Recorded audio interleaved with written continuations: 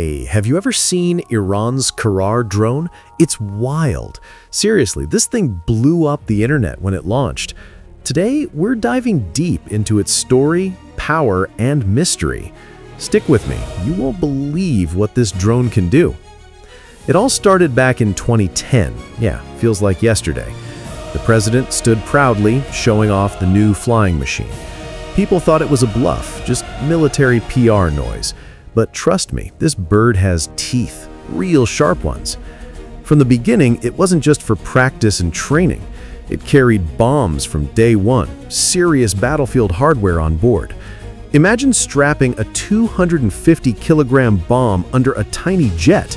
Yep, they really went all in, no holding back. Now, let's rewind and figure out where Karrar came from. It's partly based on the American MQM-107 drone model. Iran reverse-engineered the design and added their own engine inside. That engine? It's called Tulu-4, made right in Iran. So originally, it was a target drone for missile testing, but they thought, hey, why not make it drop bombs?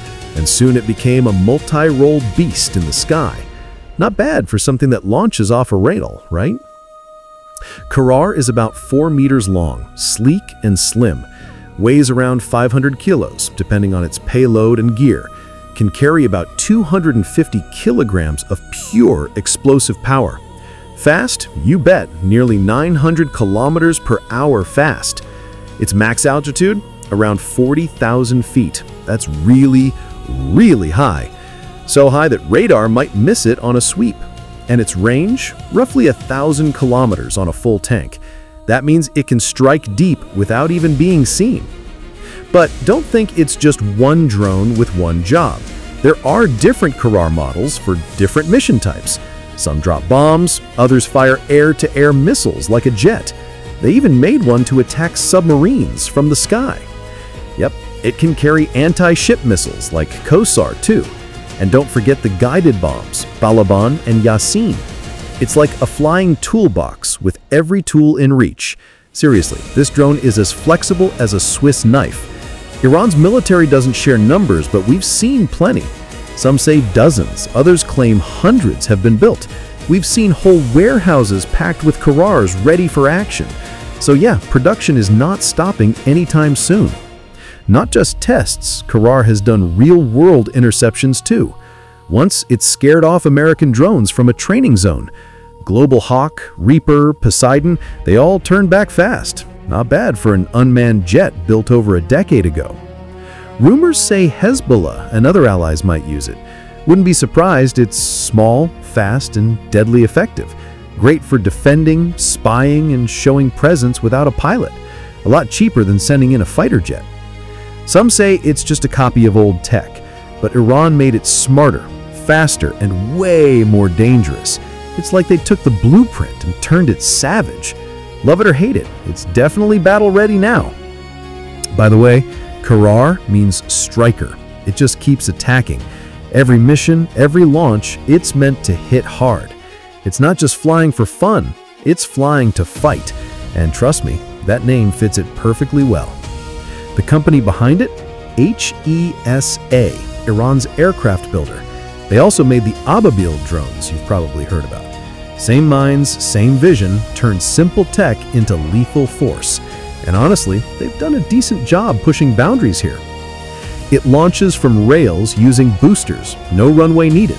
That means quick deployment from anywhere, road, desert, wherever. Then it flies solo, high and fast, till the target. Sometimes it even parachutes down when done, super tactical. Let's talk bombs again. Yasin is laser-guided and precise, so you're not just lobbing steel, you're guiding it in. It means even one Karrar can do serious pinpoint damage. That's a nightmare for anyone on the receiving end.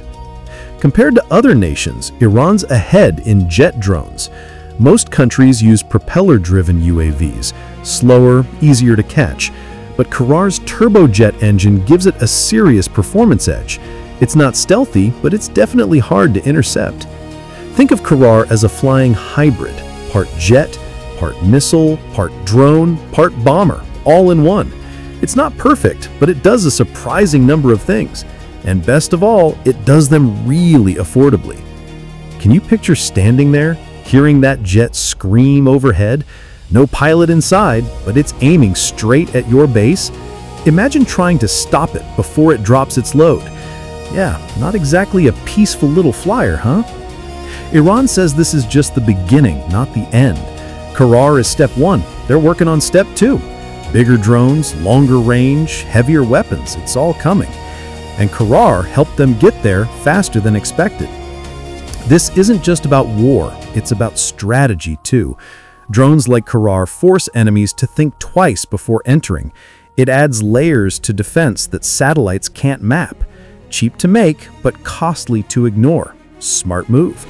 So next time someone says Iran has no tech, remember, they've built turbojet drones, tested them, armed them, and used them. That's not fiction. It's on video, in the news, and this is only one of the many they've got. If you enjoyed this, wait till you see what's next. We've got more drones, missiles, and wild defense stories coming. So hit that follow and keep flying with us. Your support fuels more content like this. Thanks, Kunz.